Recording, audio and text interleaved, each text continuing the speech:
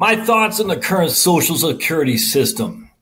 Had a guy email me today or put a comment on my YouTube channel about what I think about the current Social Security system, because as of 2033 or 34 or 32, they're only going to have enough to pay out 75% of the claims, and it's concerning to him. And I get that 100%. And my argument on that is always, well, okay, the worst case scenario is, as we're sitting here today, the folks who run the Social Security, the trustees, they report that in 2033, they'll be able to pay 75 cents on the dollar. I think it might be 77, but it doesn't matter. And they'll be able to pay that until 2091, when they'll only be able to pay between 71 and 72% of the dollar, cents on the dollar. And is that something to be concerned with? Sure. I mean, maybe, I don't know. At the end of the day, if you're going to get $2,000 a month in Social Security and you're down to 75 cents of that times 0.75, you'll get $1,500. That could be a pretty significant pay cut. And his question to me is, what's the solution? And my solution to this is always the same thing. And obviously I don't run Congress. I'm not the president of the United States. I'm just some dude on YouTube. But there's a simple solution to this: is raise the retirement age for people under 50. You can even go as far as people under 40. I'm 48 years old, so if you want to go to people under 40, that'd make it better for me. But I've known about Social Security being somewhat of a world of hurt for a long time, and most people have as well.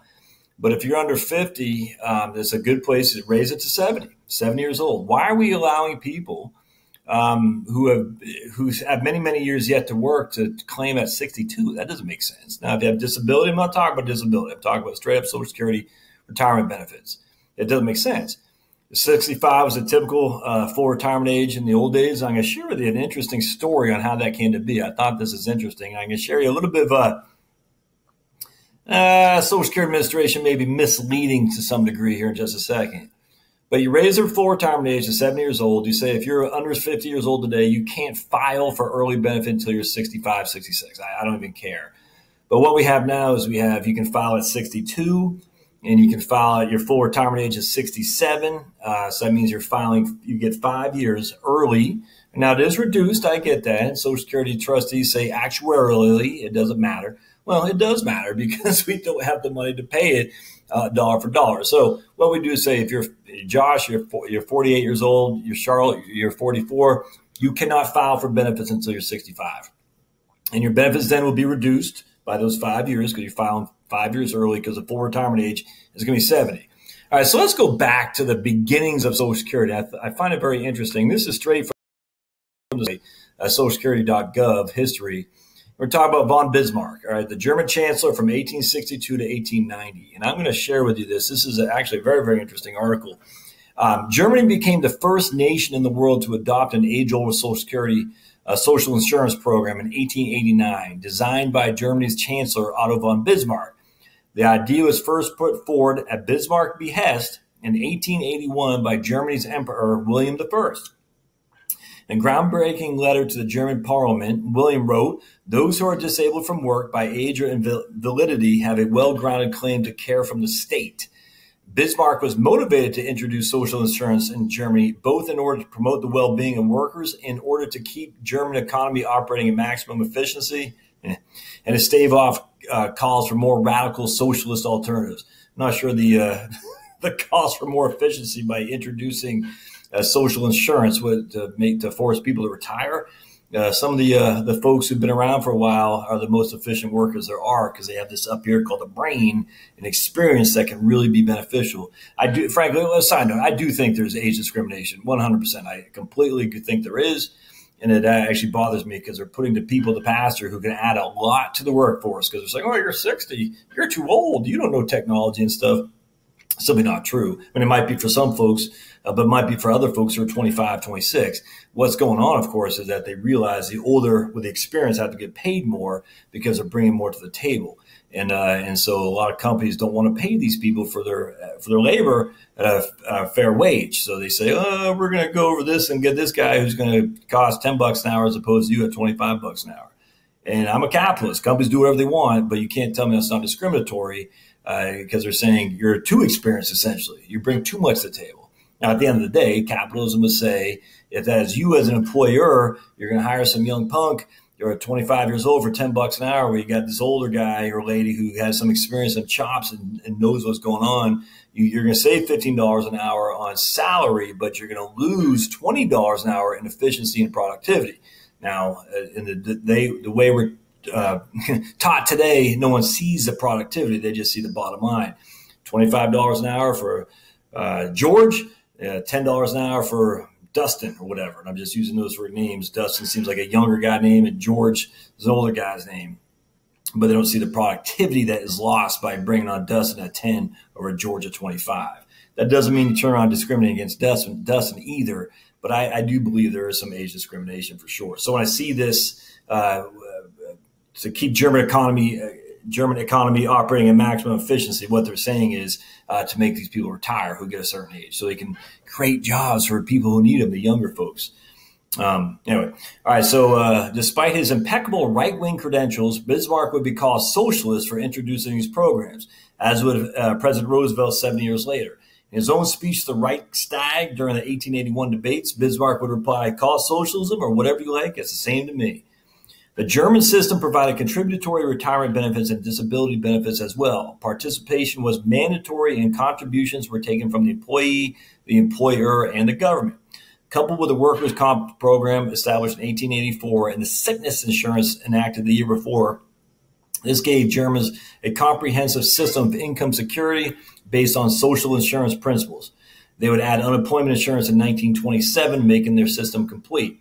One persistent myth about the German program was that it was adopted at age 65 as a standard retirement age because that was Bismarck's age. This myth is important because Germany was one of the models America looked to in designing its own Social Security plan. So again, do they adopt the age of 65 because of Bismarck's age? Well, no. In fact, they said the myth. In fact, Germany initially set the age at 70 as a retirement age, as Bismarck himself was 74 at that time. All right, so that's the myth that the Germany model adopted at 65 because that was Bismarck's age. In fact, they initially set it at 70, and Bismarck was actually 74 at that time. Now, I want to go back to this because the myth was that America adopted age 65 as the age for retirement because this was the age adopted by Germany when they created their program. All right, so that's what you hear. The myth is that U.S. FDR adopted Social Security retirement age at 65 because that was the age that Germany began its social insurance program. Now, they're going to dispute this Social Security Administration by saying, but in fact, Germany initially set the age at 70 as a retirement age, and Bismarck himself was 74 at the time. All right, that's not mutually exclusive. It was not until 27 years later, in 1916, that the age was lowered to 65. And by that time, Bismarck has been dead for 18 years. All right, I don't understand this. So basically, because America, when did we adopt ours? In the 30s, after FDR signed it. Was it 35, I think, something like that. All right, but just because Germany initially established it at 70 and America looked to Germany as a model, doesn't mean that we didn't base our 65 years old off Germany's model, because in fact, by the time we signed our own, Germany had that model of 65. That's why I had critical thinking, my friends. It goes a long way. I mean, the idea that the myth is a fake because Germany actually set the model at 70 initially, which means inherently we couldn't have mimicked their model. But by the time FDR signed the legislation to bring in Social Security, Germany's model was 65. It just a lack of critical thinking. It drives me up the wall, actually. So I had to point that out. So because I can see easily, it's a myth that U.S. built this model on Germany for age of 65 as old age retirement. It's inherently not a myth. It's 100% true. We did. We based our model based on the German economic model for social disability and social retirement. That's 100% true. But Germany started their model at 70. Yeah, but guess what? It was 65 by the time we incorporated our model. In fact, it was 65 20 years in for Germany before we created our model. Anyway, I just find that funny. I had a chuckle at that. So that is the basis of the U.S. Social Security system, was based on Otto von Bismarck in Germany. I'm not here to say anything good, negative, or anything about Otto von Bismarck. Frankly, don't care. His way is 125, 30 years ago from now, before. And unfortunately, we saw the great wars of World War I and then World War II because of probably something to do with Bismarck. The war that Germany brought down the table in the early part of the century. It's sad because that led to World War II as well, and that's horrific. If you ever get a chance, listen to the song "The Green Fields of France." It's just, oh man, it breaks your heart. It's just, anyway, wonderful song to listen to. But anyway, so that's the history of the Social Security system here in the United States. FDR signed it, and it is the law. I mean, and it's not going away. And how do we know that? Because millions upon millions upon millions of people are on it and are relying on it today. Those millions upon millions upon millions, we're talking like 63 million people, are also the vast majority of the voters. These people vote en masse compared to, 35-year-old young Bobby who just graduated as a teaching assistant trying to get his degree in, I don't know, military history. It's not even close. So the numbers of people who are retired dwarf the numbers of people who aren't, especially when it comes to voting power. So the idea that Social Security is going away is silly. Now, does something need to be fixed? Yeah, absolutely. We do not want you to have to sacrifice 25% of your income. We don't. And it's not going to happen. It's not going to happen because there's too many votes there. So they're going to do something. I mean, I don't know what it's going to be. I already told you what I thought it should be, but it will get done. So stop worrying so much about it and make your plan accordingly with Social Security as a backstop. You really should. I deal with a lot of people. I don't want to use Social Security as my planning. I'm like, why? Why would you not want to do that? Because it's not going to be there. It's just, that's simply not true. That's fear mongering, and don't fall for it. Don't fall for it. It will be there. What it will be like 30 years from now, I have no idea. But you will get paid. You might get paid 90 cents a dollar. You might not get paid a full dollar. I don't know. We don't know. They're not going to take money away from you, though. Name any time the government has actually taken money away from people who are expected. It hasn't happened.